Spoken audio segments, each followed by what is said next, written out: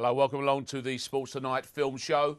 And it's a special film show because it captures everything, the essence of everything that probably you lot are out there as well, which would be, generally speaking, football, horses and pubs. I think I've summed it up quite nicely. It is almost the Holy Trinity. And I should introduce you, alongside to me here are the four gentlemen very much part of the entire process. To my immediate left here, Mark Baxter. Alongside him, his fellow cohort in terms of writing, Paolo Hewitt.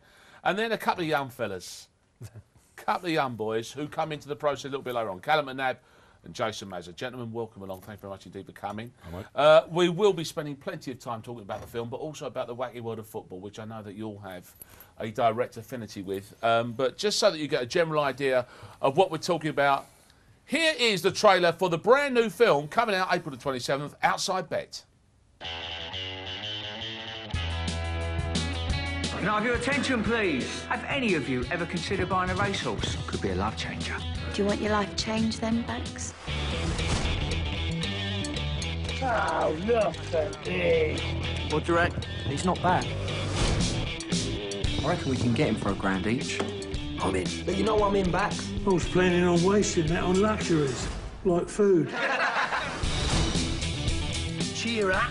We own a racehorse. We are now officially somebody. Don't ask. Ask her out, you idiot. The last fella took her shopping in New York. I can maybe stretch to the Asda in Blackheath. We're all potless. It's a good job we're all going to win a fortune on the nag. God, it's a lot of money, Mark. It's everything I've got. Are you mental? That's thousands. Just shut up and look hard. I always look hard. It's what you decide to do that makes you a winner, Mark. And they're off.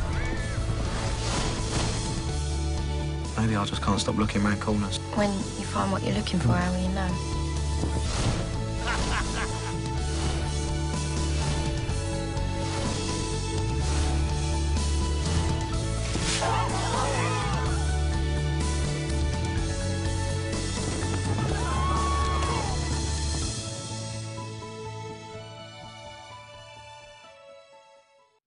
There you go. It's called Outside Bet, and as you can see, as much as anything else, horses, chat, banter, fun, frolics, but also the younger generation and the older generation of performers. You go away from these two fellas here, and you got Bob Hoskins, Jenny Agutter. You can't believe it, Phil Davis.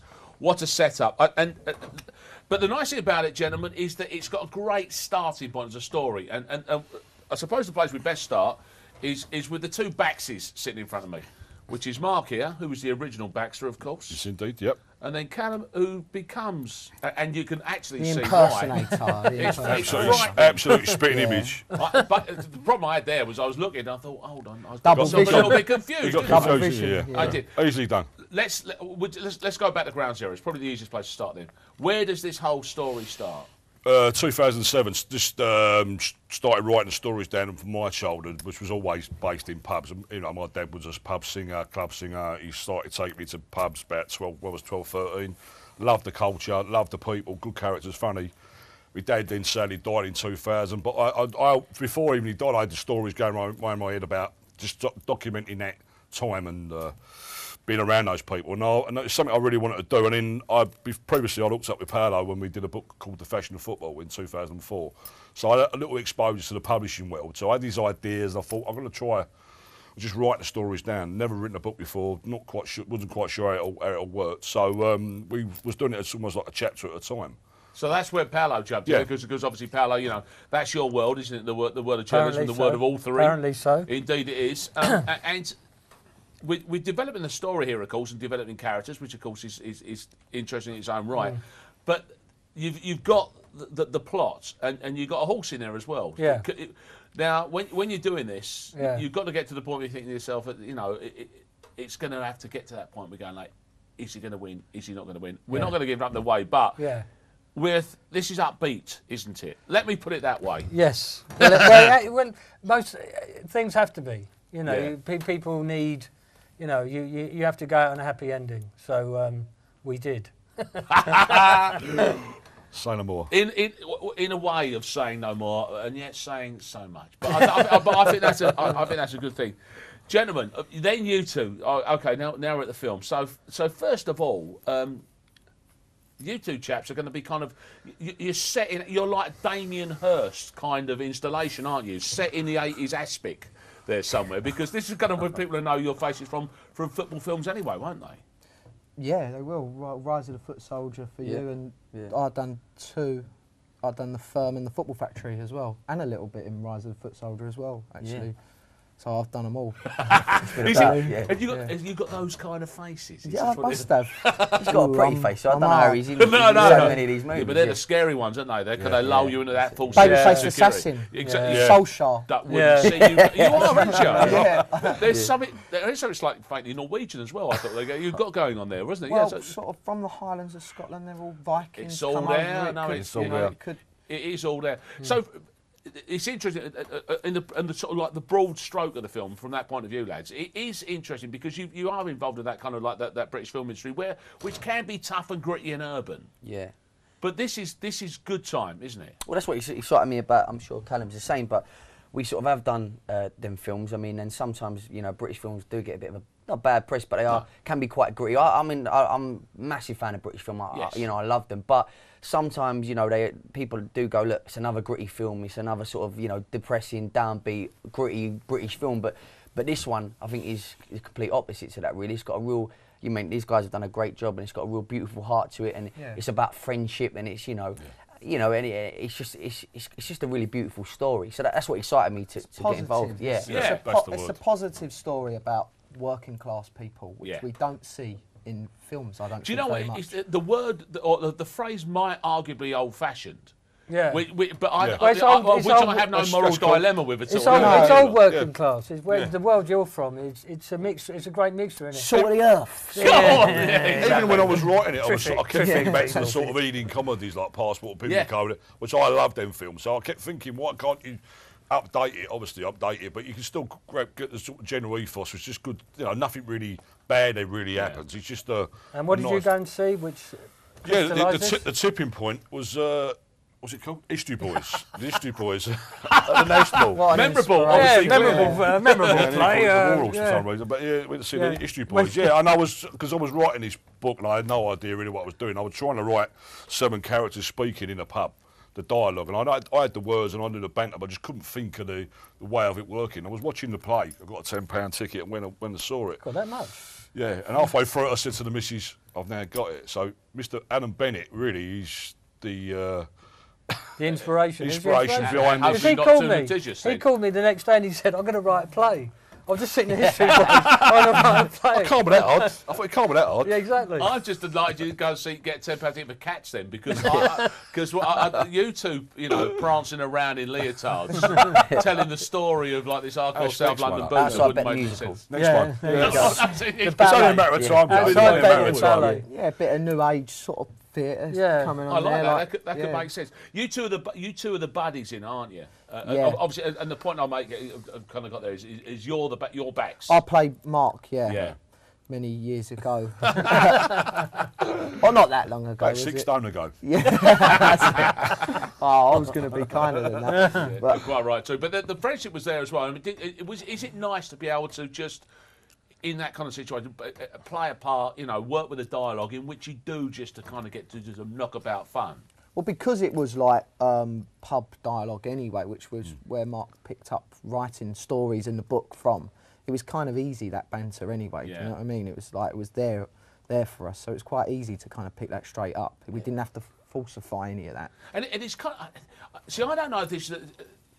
please tell me, because I don't know if it sometimes could be a problem or an absolute bonus, is the fact that a lot of the language is your language. I mean, let's be honest, I think we all speak of the same tongue. I think we can safely say that in this... The Queen, we speak the Queen. In this crescent that we are here. He has no idea of which we speak. Woking. Do you find it easier as actors because basically kind of using your own tongue, using your own rhythms? Is that a preference, or would you rather as an actor kind of like go completely out of character? I think there's about 4 different questions there, but I think in kind of general, in terms of is it easier?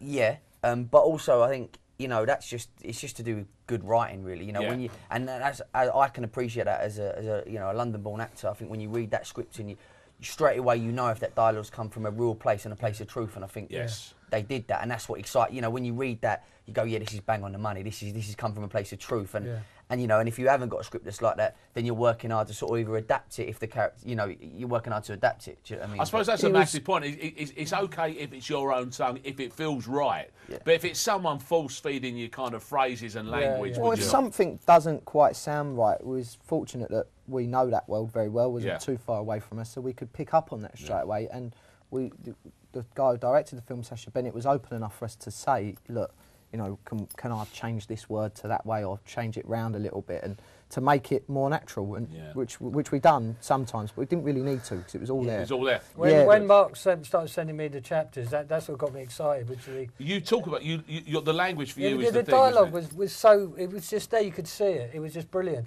Because most other, when I write a book, I like to read around it. And the only book I could find was Last Orders by Graham Swift. Yeah. Which was all right, but it didn't have the banter. It didn't have that, you know, that human element, you know, which is there the whole time. And that's what excited me. Mark was sending me this stuff, and it was gold. It was absolutely. And I suppose what's useful for you is that, you know, as a sort of like, you know, first time writer, rather than sort of like trying to paint pictures with words, to simply just remember conversations must be the easier way to go. I was soaked in that company for like 25 years, literally sat there for 25 years listening to these stories and these people. But also I worked in the print when I first left school. And it was like I was going drinking on a Sunday and then spending the entire week with the same sort of people. You know, old working class. Yeah, well, old working class guys who had million stories and have some, you know, really funny people, characters really. And I loved that, and I sort of picked up on those people. I love them sort of people anyway. So really, even when I was writing it, you know, I could hear the voices. I would actually, they were speaking to me. Very easy for me to write. I mean, when I first met Mark, he used to talk about this, and he used to say to me that he wished there were 4 cameras. At that table of a Sunday. He said, you wouldn't believe the dialogue. I just think, what's he on about? Well, of course, nowadays there would be CCTV because, of course, of all the criminal activity. I don't think they're allowing the Flying Dutchman. No, it's the last thing you'd need. Okay. They'd sell them. Don't doubt it. Outside Bet is the film. We're going to be talking about that a little bit more after the break.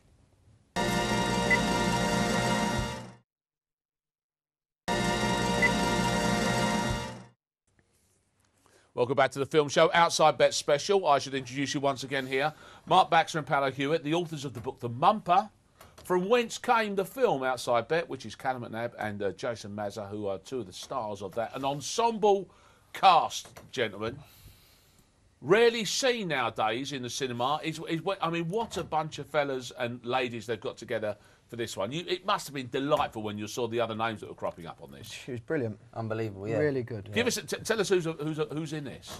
Dudley Sutton, Bob Hoskins, Jenny Agutter, Phil Davis, Rita Tushingham, Perry Benson, Adam Deacon, Emily Attack. I mean, the list goes Jason Maza, Calum MacNab. Nice work, lads. Well played. See how we done that. Got to you. They do that on the one show, don't they? Introduce Terry Stone. I'm very uncomfortable with that style of introducing each other. Oh, really? No, it just cut that out then. Feels weird. No. Never do it again. That's all I'm saying. But it was sort of that thing where what I think is really nice about the film as well is that you sort of got this generation of unbelievable actors, and hopefully with sort of a young generation of actors, really. I mean, the nice thing is the story dictates it has to go that way, doesn't it? I mean, because there's the inherent nature of what you two came up with. Is you wanted that cross-generational thing, didn't you? Yeah, we were sort of playing fantasy films about 5 years before it ever thought about it. And they were saying, who would you like to play your dad? Who would you want it? And I was saying, Phil Davis, my dad. Seriously. You called Phil Davis? I had no input in it at all. And I thought I'd always loved his work. I thought, especially Vera Drake, I've always loved that film. Obviously saying Calum MacNab. Immediately. The kid in the before firm. You were born. That's right, yeah. But also, like, obviously the names like Hoskins. I mean, once he was attached to it, well, I was just made up.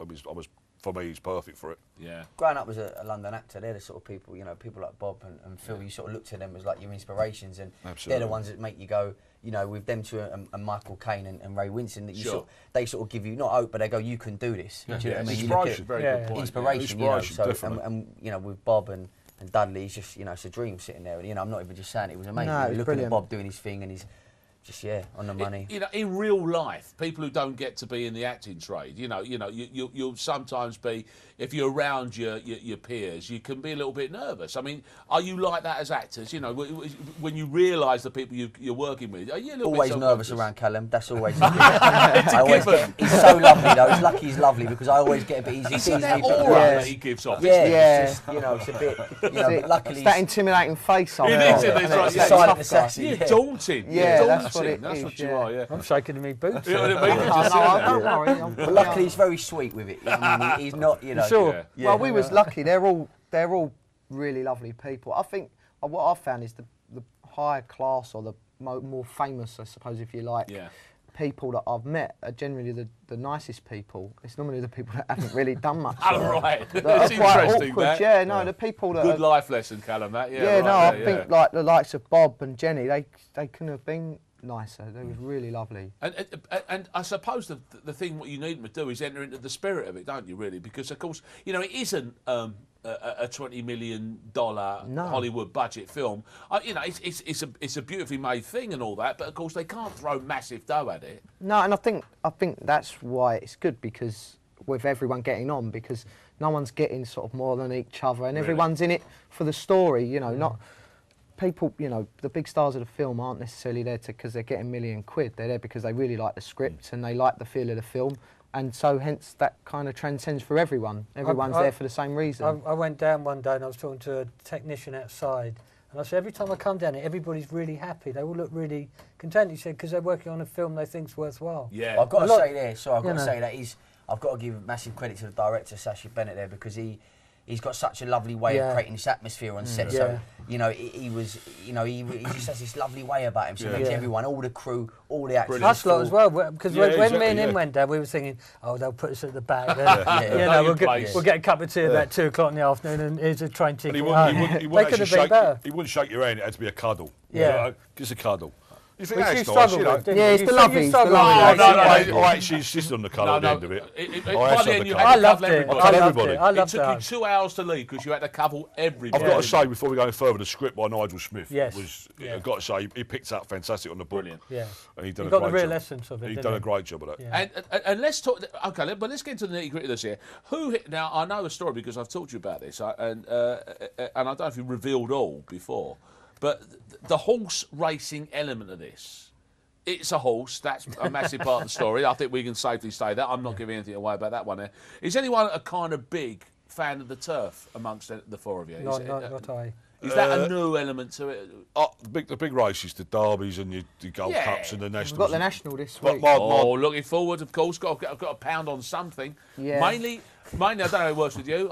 Perhaps Jason will agree with this. Anyone that's wearing claret and blue silks. There's the sweet science of it for me. Might as well throw that pound away. Yeah, we shall get onto this part of the conversation a little bit later on, obviously. But it's a specific affinity with the horses. I grew up in a horse racing. My dad was actually mad on gambling, but he wasn't a very good gambler, and he had major troubles over the years of doing every tanner he had. So I got a little bit beat out of me. My mum was always, "You're not going in the bookies," and to this day, I do go in there. I have a gamble every now and again, but it's something that's just not in me. It doesn't get me. I think the gamble may be I can have a really nice winner. I can have a nice winner, and the next day I don't think about it. No, I don't think about it. I don't really. No, not a problem. I mean, I go racing quite a lot as well. I actually love going to see it live. It's a fantastic day out. Well, there is that. Just explain actually, because there is a horse called the Mumper. There is now, yeah. Do the chicken and egg for me on this book. Horse. No, book first. And the name of the Mumper is basically a South London slang word for beggar or scrounger, which I was called when I was in the print because I was always begging and scrounging. That is my nickname. It stuck to me. So when I was writing the book, I was trying to think of a name for the horse, and I thought, that's a great name, the Mumper, because no one knows what it means. I kept saying, what's that mean? Buy the book and find out. That was the selling point. And then, nice. And then, of course, we do the film, and then the production company buy a horse, and they give it Millwall blue and white silks, which is a nice touch. Yeah. And they call it the Mumper. Someone chirped in there. That was Calum. Yeah, well, obviously I insisted on that. In the contract. Yeah, when we you got the rider you were looking for. Yeah. If you'll pardon the pun, actually. They told me the blue and white was Spurs. No, wrong one. But I don't know. Have you told anyone, Calum? That you did tell me when I was interviewing for the magazine that's sitting on the table here, Jocks and Nerds, that you could have been a jockey. Well, You were nearly a jockey, weren't you? I could have gone to jockey school. I had the opportunity to go. My uncle had a. Is it a bit like a fairground ride? Where if you can go under this hand, you can get into No, jockey you school. go into this- Is it one of those? I would have had to have been a jump jockey because I'd have been too tall for a the long flats. one. Yeah. But I wasn't too bad at horse riding growing up. Not that I'd done it through years, but my uncle bought a house in Portugal and he took tourists out through the mountains on horses, and I used to spend my summers there. So I got really good at horse riding. It was where I earned my keep through the summer when I stayed with him. I used to take tourists out, normally a group of young girls that I'd picked to take out horse riding, and he said to me when I was going That's back, I the was jump going jockey bit, right? yeah, jumping on and off a few different Fillies. horses. Of course, fine fillies. Yeah, I think Young fillies. Do you know what? That went without saying. Yeah, and he said to me, why don't you go to jockey school when I was going to do theatre at college. And that was kind of where it come from. I do like the idea of jockey school, based on the fact that I like to think that like the uniform is silks. Yeah. Is that you all just walk around all day in those kind of like real shiny shirts? That'd be great. Starving. All day, not allowed to eat. That's like lunchtime's an ice cube, isn't it? Yeah. It's tough. Can I have two, please? We had a guy, for your tea. the guy that was looking after the horse on the film. I can't remember his name actually. He was Paul a really, Murphy. really nice fella, guy. and he was a jockey, and he was saying how he had to lose before a race like something ridiculous, 2 stone, and he done it in a night, where he put a sweatsuit on and sat in a sauna for about 16 hours or something. And Is it that simple? I haven't seen that DVD come out. Where can I buy it? That's apparently, all I it's need. not You don't actually need very it, you just simple don't doing do it. that. Yeah. You're Not quite that good close for your to health death. either. Really? Yeah. You're saying? You reckon, James? Yeah. But what's interesting as well, because if you put the other connection here is because with the films you've done and the book you wrote, this whole football and fashion thing. Obviously, you've been involved in two of in the films that you've worked in as well. Were you like that as fans as well? That because so much of football and goes with the kind of fashion iconography of it as well, doesn't it? Were you those kind of fans? I think Dressing up? No, I'm not, to be honest. No? No, not really. Not to shoot that question down. No. I think that does come. I think there's been obviously movements in the film I've done, The Firm, which was about the casual movement, and that was huge. It came I to Liverpool suppose fans actually going away in Europe. it is old, isn't it? I mean, It's a generation. Our generation. It It yeah. wasn't really that. You know. It wasn't a big thing for you guys. I think people do put their best gear on sometimes to go down to football, but I don't really get involved in that. Yeah, we necessarily. noticed. But it's still different. Because I look good, don't I? Yeah, exactly. Anyway, you don't yeah. need to. Yeah. You know, I think the films that we've done are set in the 90s or the 80s. Do you know what I mean? So they are sort of period. But yeah, people do wear certain sort of clothes. It's a football gear, Stone Island. And, yes, exactly. There was uniform, but partly that uniform thing did happen a lot in those days. But I've always wondered if it was kind of just a matter of just Sunday best in that kind of classic working class tradition. Is that you just kind of whatever happened to be the fashionable clothes at the time. It's an element of that, Well, definitely. it was a street movement, wasn't it? So when the skinheads were there, In terms of the book, what eras did you cover then? we started from 1960 when the maximum wage was abolished and players started getting money, and then they started buying clothes and clothes shops and started, It's keeping moving up into with the that. Joneses a little bit as well, Yeah, isn't it? Because you see all your mates and everyone there, so you want to look. But then the fans weren't. You see, what was interesting about the book was that the fans at one point could dress.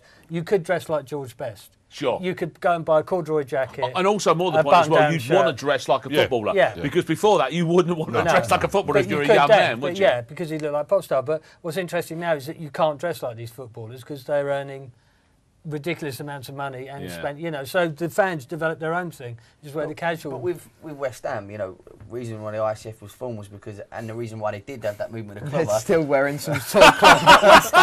I'm not having that. I chuck fruit. The old movement behind that was because they wanted to, because it was about the hooliganism and the violence of it. It was, we'd go on different trains. Take the trains, wear different clothes in the city, link, and wear different clothes. It was an army, wasn't it? It was an army, going to war in a Street uniform. army. And that's the problem probably as well. Why I don't necessarily like to wear Stone Island to football. It's a bit fug. It's sort of branded now. It's fug wear, isn't it? It's, I spoke to this one casual. He was Sheffield United. And he said the reason we got into it was because the football on the pitch was so dreadful. The most interesting thing was whatever. Well, got nice Perry shirts. Oh dear, it's all true. Sorry, we Sheffield all United. More of this when we come back, and I'm sure we'll get back to the film soon as well.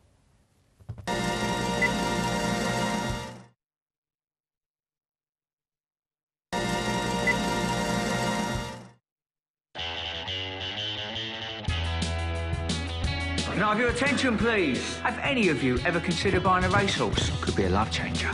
Do you want your life changed then, Bax? Oh, look at this. What do you reckon? He's not bad. I reckon we can get him for £1,000 each. I'm in. But you know I'm in, Bax. I was planning on wasting that on luxuries, like food. Cheer up. We own a racehorse. We are now officially somebody. Don't ask. Ask her out, you idiot. The last fella took us shopping in New York. I can maybe stretch to the Asda in Blackheath. We're all potless. It's a good job we're all going to win a fortune on the nag.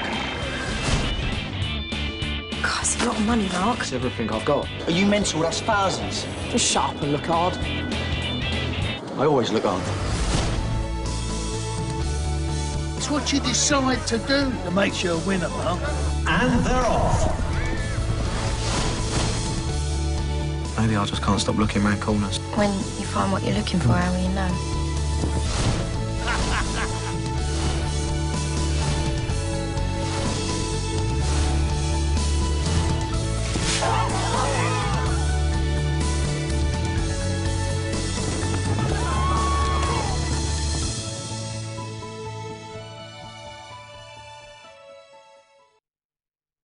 Side bet is the film, as you can see there, but unfortunately the cat is out of the bag. Real life has intervened.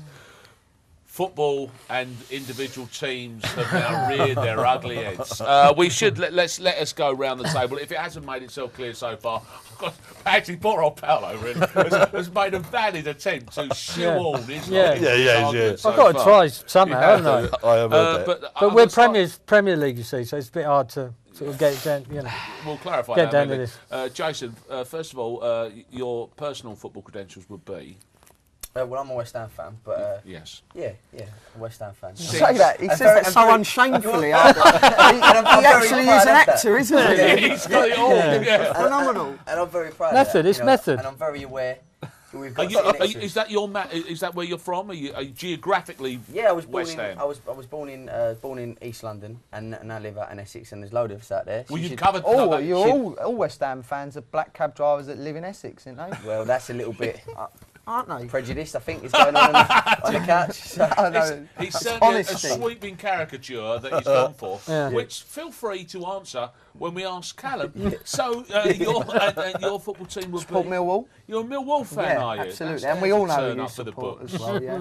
So don't start trying to tag team me 2-on-1. I'm neither hither nor yon in this argument.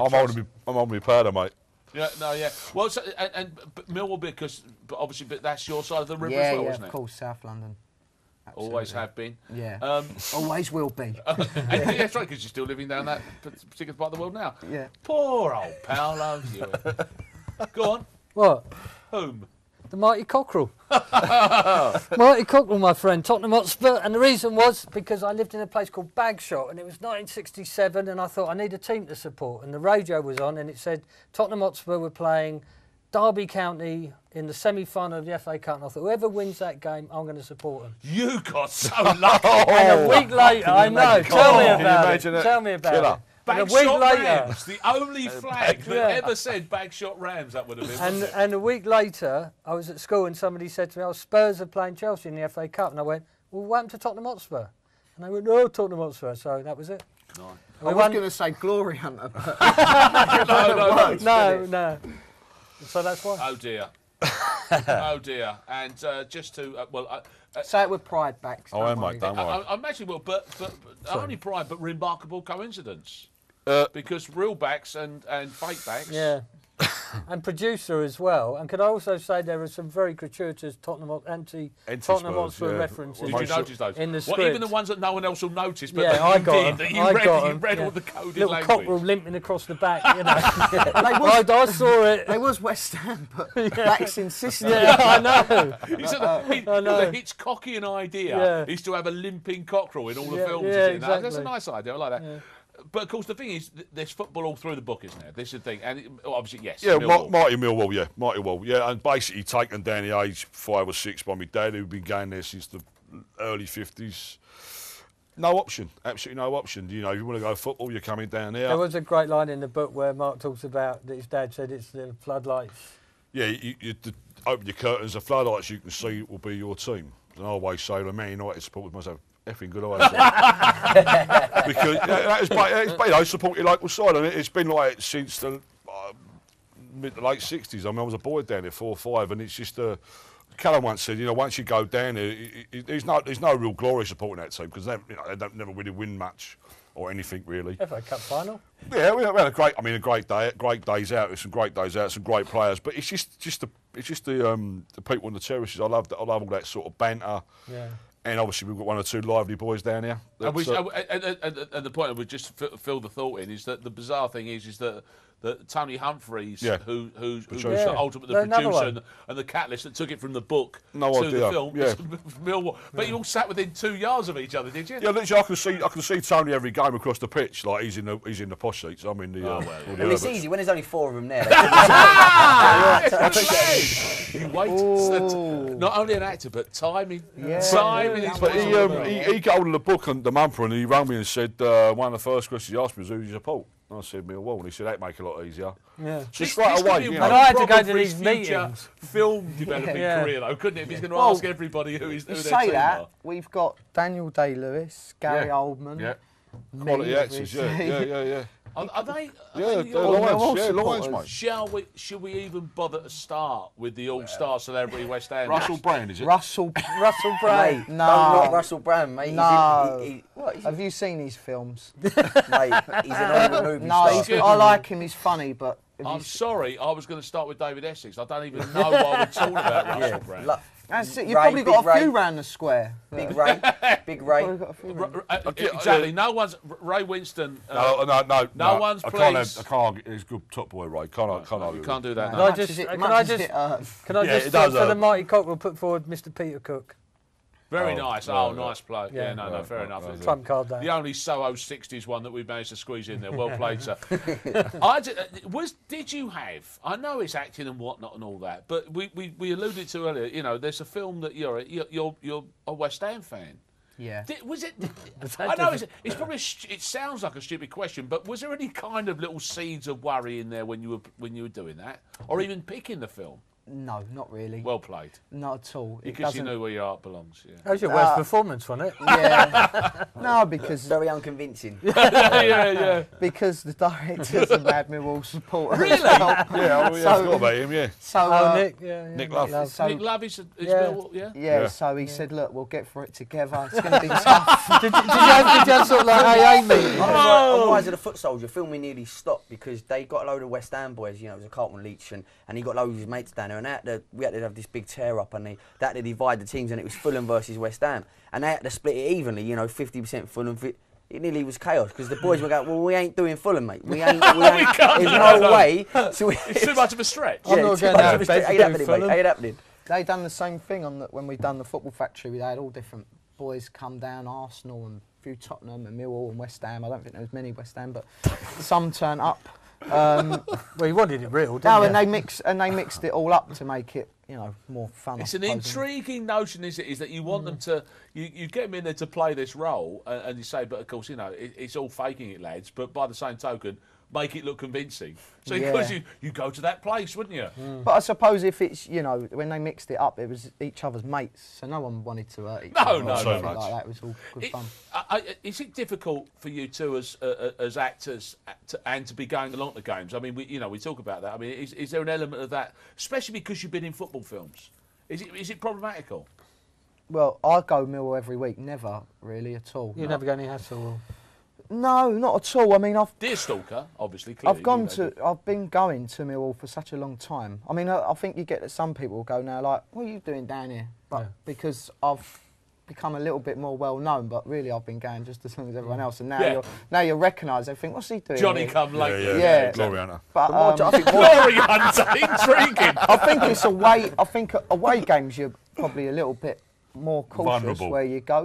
But not really. But I think more outside of it, because I remember being with you, and you know the trouble coming up to it was you, and people just having a go. You think you're tough, you know. We're actors. You get that in a film, you know, and. Yeah, it depends. I suppose it depends as well the environment you put yourself in. Yeah. If you're going some dodgy boozer in East London, yes, you're probably going to get dodgy around here. or in any part of London.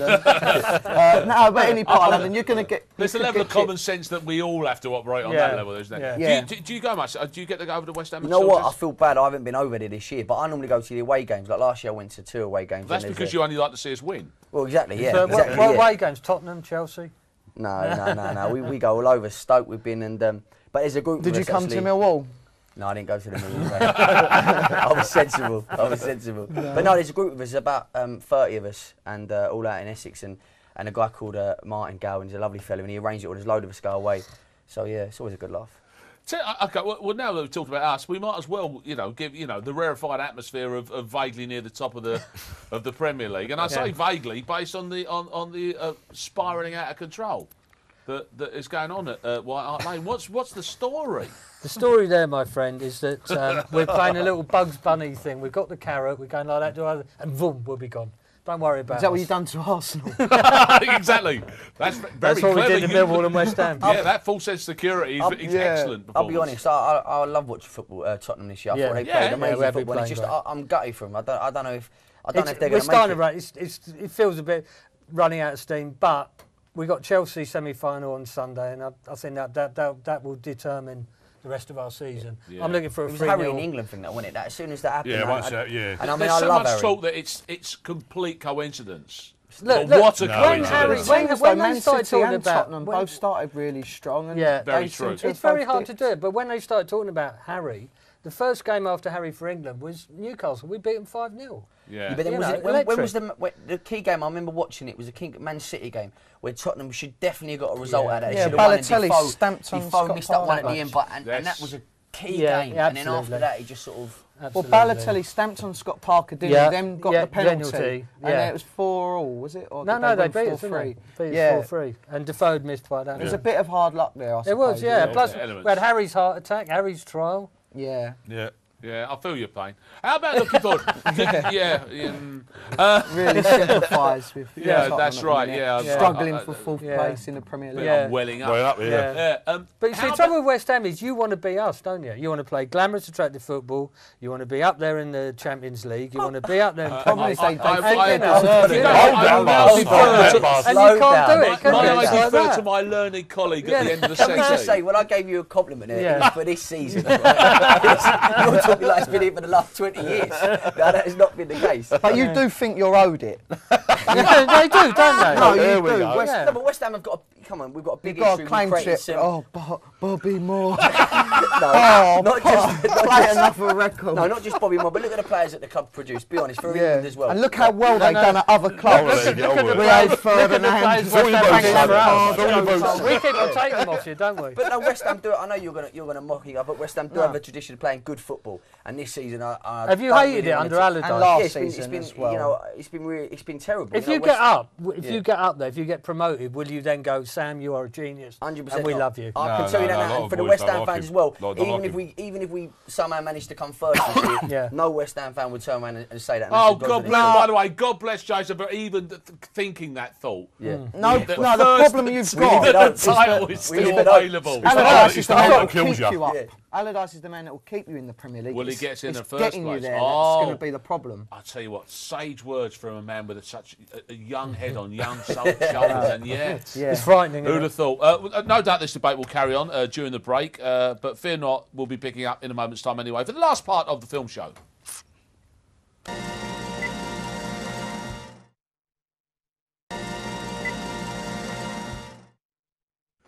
Outside Bet is the film. The debate, though, has turned into a melee But yeah, quite right too. Because that's right. Yes, it's a melange of football conversation at this stage. I'll have to admit that word. Was there a lot of this? I suppose there has to be. Are you the two football fans on the set, or was the Oldens into it as well? No, it was mainly Jason and I think. We was the most passionate about football. and it's not as fun when it's just two of you. know? No. No, but we knew each other most before, territory so early. Yeah. We knew that. I knew that he was West Ham and United, I was Millwall. So we've done this actually before. When we've done a film. They take me out on the road. It's like a routine. It's a double act. Saint and Greavesy. Yeah. It could be the future. What do you look forward to the Europeans with any excitement or anticipation at all? Are you international fans? Football in the summer is going to be brilliant, isn't it? I mean, when there's no World Cup or no European Cup, what do you do in the summer? I know. It's going to be brilliant. Olympics. Yeah, but we've also got that as well. It's a perfect setup, isn't it? Yeah, it's brilliant. I'm a sports fan across the board. There's not really anything I don't watch sport-wise, so it's going to be great. The tennis, and then you've got the Olympics and the European Cup. We always do that thing of believing that we've got just a chance. Just about to say that. And it always lets us down. But this time round. Yeah, but not even. Not even I'm just thinking that there's some talented young English players coming through, and I think it's going to be exciting. I mean, I don't know how many. I mean, it's a shame that Jack Wilshere. I don't know if he's going to. It's how many actually get a show, isn't it? Of course, it depends on whoever the managers actually take them on as well. Is going to be part of youngsters. Give the youngsters a go. I think absolutely right. Like that. Just give. Do you play the England ticket, or do you? No, Italian. You go Italy. We should just point out, in case anyone noticed, that Paul here works. You fly. You're more Azzurri coloured, aren't you? In these situations? I am. Well, when I was a kid, I got offered a country which won the World Cup 3 times, or a country which won it once. So. There's a recurring theme. You see this? Semi-final FA Cup. Just won the World Cup. I'll have a go with him. Really genuine. He's a real flick a coin. In terms of the horse racing, now you mentioned earlier on that you've gone along and you've enjoyed the horse racing, which is actually something that not a lot of people have done. Of course, that's ridiculous. Loads of people go. Yeah. But I think perhaps people who've only ever seen horse racing on the telly don't quite understand the atmosphere that goes on there. Is it great fun as an event? It's a great. Obviously, it'd be even better getting a winner in the first race, because obviously it pays for your day, which is always a touch. But the social side of it, the food, the drinking. I've been stag do's and having real laughs.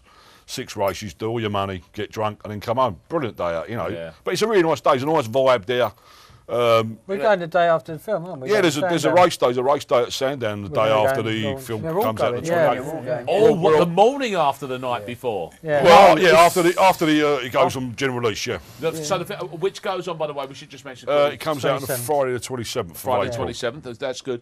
And I know, but did you two boys end up going along to any racing at all? Were you as a direct result? I didn't. We filmed at a load of race courses, obviously, but I didn't get to go. No. Yeah, I went to Ascot, Royal Ascot with Jenny Agutter. She was given an award there, and she invited me to go with her. Really? Yeah. You look great in the top hat. Yeah, we was in the Royal Enclosure. Don't ask me how I got there, but I was there. So obviously, you're acting alongside her, but were you expecting a phone call like that? No, not at all. It was out of the blue. And the funny thing was, I was out. It was late at night. It was about 8, 9 o'clock, and I was out walking the dog. And I come home to my mum's, and she said, "Oh, Jenny Agutter's just been on the phone, love, like that, yeah." And I said, "Oh, it's like 10 o'clock. I'll ring her tomorrow." You know what I mean? Mum said, "No, call her." It's the Queen. It's the Queen. Queen's call. She said it's important. It's something about Ascot. And I said, "Oh, look, I'm sure it's not to go down there now, Mum. I'll ring her tomorrow." That's right. Yeah. It's the night race. Yeah. See, 3 o'clock, 3 a.m. No, it was brilliant, and we had a brilliant day out that day. We went and had the meal and the drink and whatever else. Didn't get a winner, but always get a winner. Always get a winner. No, always get a winner. Stand very close to him indeed. Yeah. So the anticipation for the film obviously is there. Are you looking forward to people seeing this? Because of course it is a unique film experience from the British cinema of recent times, isn't it? I think this is the big point, isn't it? I think that sometimes, we've had the credit crunch, and people have enough to worry about in their normal day lives. I think it's nice just to be able to go to see a film and provide with a good feeling. Yeah. I mean, a positive feeling, and actually, I think, you know, so I really hope that people go out and search for the film and go and find a film. And I'm an advocate of supporting British film, you know, obviously, you know, I mean, but I do you somewhat involved yourself on a general basis, Jason. Yeah, exactly. But I do, you know, I think that when we do it right, we do films really well. I think, you know, this is definitely a film to go and see. You know? Yeah. I mean, because of course you won't necessarily. This is a good point, isn't it? You won't necessarily have seen these kind of scripts coming over your desk all the time. We know that what you've done before in terms of films. You kind of, I guess, you see quite a lot of that. It must have made a pleasant surprise when you saw it. Yeah, that's why I think I was really, really keen on doing it and really enjoyed doing it. And I've seen the film and I've enjoyed the final product of it as well. I think it's a really good film. I do. I believe it's a really good film. Got that spirit. Yeah, I think so. I hope everyone goes and sees it, and it does really well. But on a selfish sort of point of view, I'm pleased with it for myself. I thought it was really good. Yeah, that's very important. good. And I suppose this is the beauty of it, lads, isn't it? You two naive young fools going in and writing this feel-good story about, you know, working-class South Londoners and taking a bit of a punt, and you know, there's some tears along the way.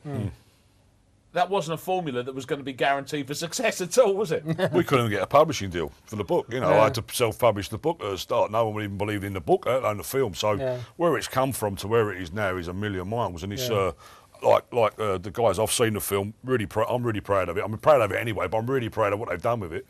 They stuck to the ethos of the book, and you know, it's a good vibe, a very good vibe about everyone involved. Even today, we all got on great. You know, we always do.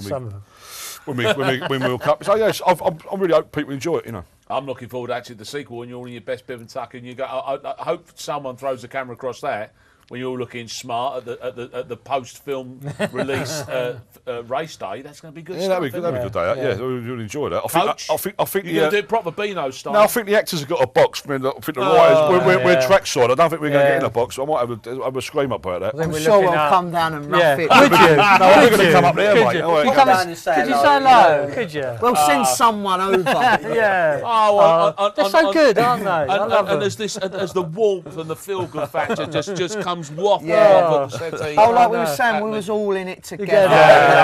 The spirit is gorgeous. I'm sorry, lads. I'll leave you for this kind of general group hugging thing. Thank you all for watching. That was the film show Outside Bet on April the 27th.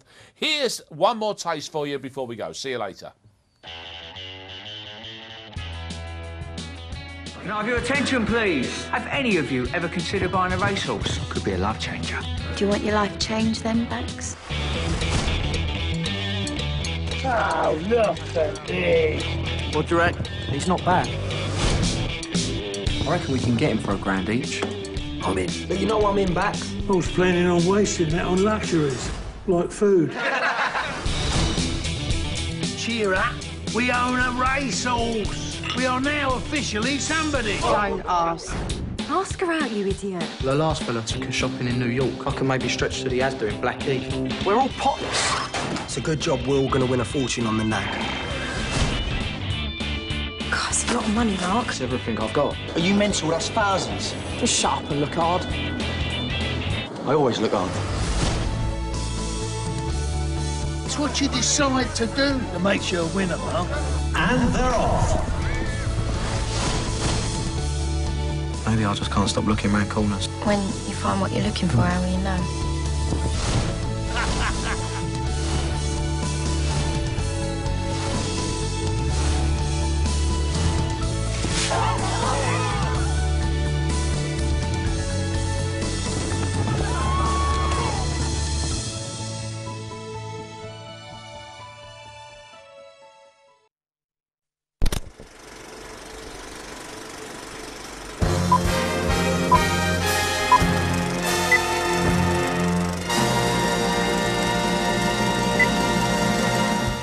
Stay ahead of the game with Sports Tonight Live. Don't miss a thing. Subscribe to our YouTube channel. Search for Sports Tonight Live on Facebook and like our fan page. Follow Sports Tonight TV on Twitter and tweet us your thoughts and opinions. Sports Tonight Live. It's the platform for the fans.